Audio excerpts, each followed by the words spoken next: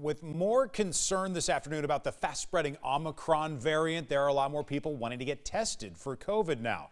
So this week, the Webster County Health Department went all in. They opened up a 2-day-long testing clinic, and we have WHO 13's Roger Riley in Fort Dodge with the questions about who should be showing up for this. When should they be showing up? Hey, Roger, you got some answers?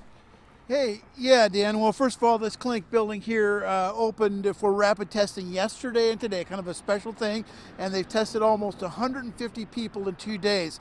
Now, after the holidays, people are concerned as some are heading back to work. My daughter is 16, or almost 16, and tested positive at home, so we wanted to be sure that I'm okay, I'm negative. So I came in from a test. So we received a call from our provider network and our hospital stating that they were having a lot of people coming into their express care, to their providers' offices of exposed people that are exposed and felt they needed to be tested pretty quickly. So Webster County set up this clinic. Drive-up testing has been going on here at the building, which is at 310 South 2nd Avenue. In conventional medical offices, the wait time had been going around 4 hours for a test.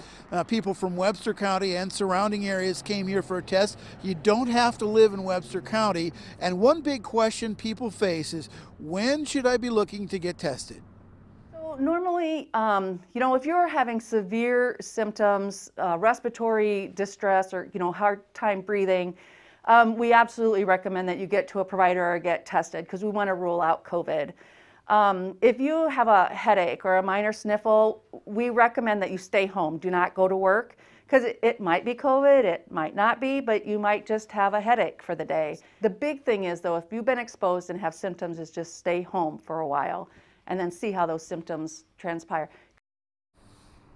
Now, if you're coming here for a test on Friday, there's no charge, as they'll have this test clinic here again on Friday. Now, you do need to have an appointment. The best way to get more information about this is on Facebook /Webster County Public Health. Webster County Public Health Facebook. If you search there, you should be able to find it.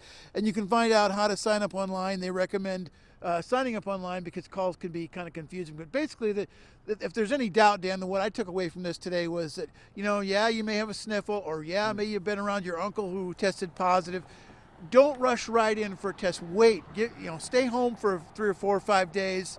See if you have any symptoms, and then if it gets worse, then obviously get tested because you might need to be seen by a medical professional. Yeah, which is great for the people who have the luxury of that time to do it. We understand there are others who feel the pressure to get back to work for a variety of reasons. Roger Riley, live in Fort Dodge this afternoon. Thank you, Roger. Of course.